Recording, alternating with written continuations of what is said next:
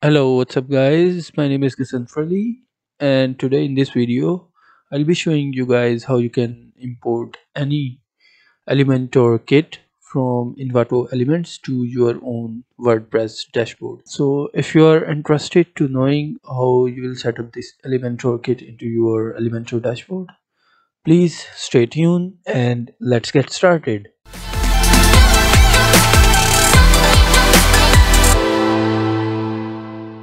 So the first thing that you need to do is to go to your dashboard, and once you will go to your dashboard, make sure you will have Elementor and Elementor Pro plugins installed. Also, you will need to add one more plugin, that will be a plugin from Envato Elements. So I'll search for Envato, and you can see the first plugin, that is Envato Elements Photos and Elementor Templates. Simply install this plugin and click on Activate. Meanwhile, you can find out the Elementor kit that you want to install and then click on that download button, and you can select a folder and click on this add and download. I already have downloaded one Elementor kit, so I'm going to install that kit into my WordPress dashboard.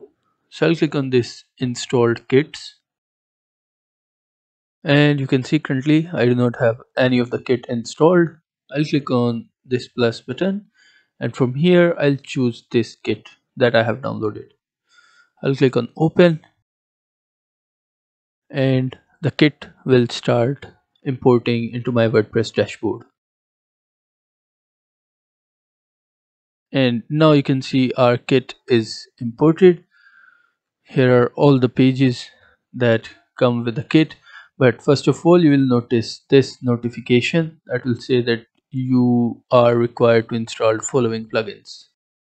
So click on that install requirements and click on installed above selected requirements. And once that is done, click on close. Now every Elementor kit on Envato Elements require you to have a theme from Elementor, that is Hello Elementor theme. So make sure you have Hello Elementor theme installed. In my case, I do not have Hello Elementor theme installed for now. I'll click on this add new button and I'll install the theme, which is this one, Hello Elementor. After installation, I'll click on this activate button, and after that I'll remove all of these unnecessary themes that came with default WordPress installation.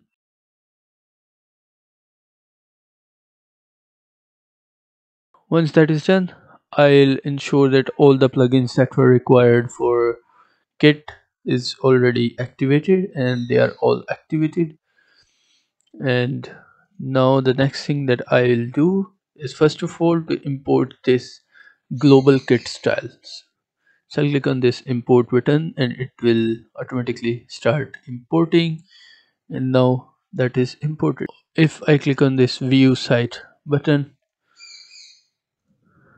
you can notice that the font styles are changed, which is the indication that the default kit style is already imported into our WordPress dashboard. So next thing that I have to do is to find the header template.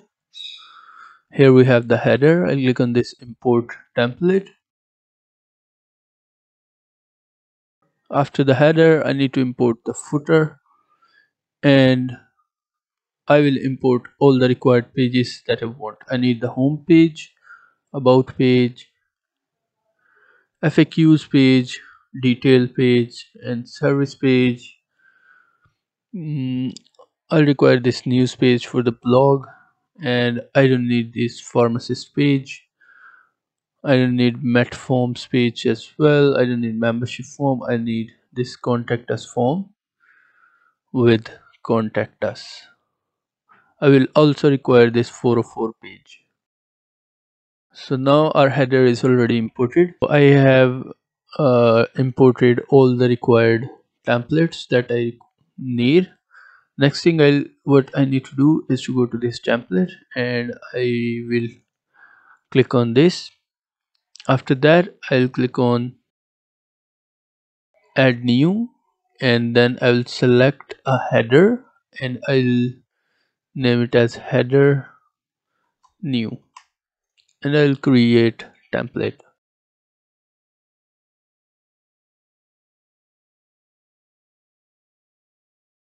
From here I'll go to my templates, and then I need to find out the header template, and I'll click on this insert. And with that,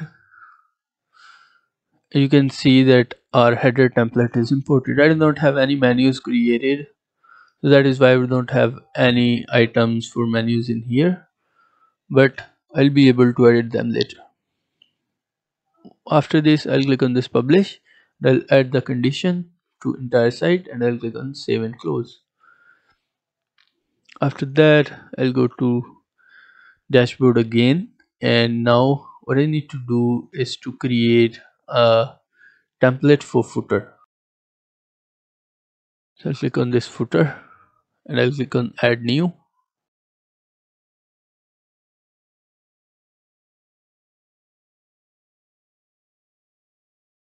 And once again, I'll go to my templates, and from here I'll find the footer template and I'll insert it. And now you can see our footer is imported successfully. And then I'll click on this publish and add condition to entire site, and I'll click on save and close. And now I'll revert back to dashboard again. So now we have our header created and our footer created. Now what I need to do is to create pages. So I'll go to pages. I'll remove the default pages come with WordPress installation, and I'll remove the trash. I'll click on add new button, and then I'll name it as home. And I want the view to be of like this and not the full screen. And from here I can choose the default template to Elementor full width, and I'll click on this publish button. I'll click on this edit with Elementor, and then from here I'll click on this add template, my templates, and I need to find the template for home page from a list. And I think the template for home page is not imported so far, so I'll click on this, and from installed kits I'll find this home template. It will start importing again. So depending upon the internet speed that you will have, the import time may vary.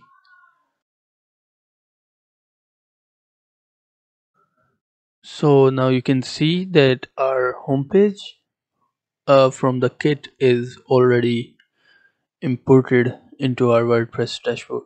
You can later remove these images. They are very easy to remove and change because they are created using Elementor. So in the same way, you can create more pages on your WordPress installation.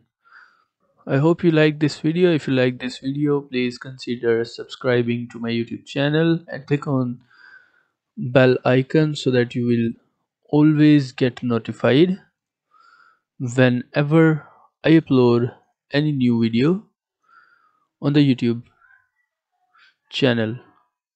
I hope to see you in the next video.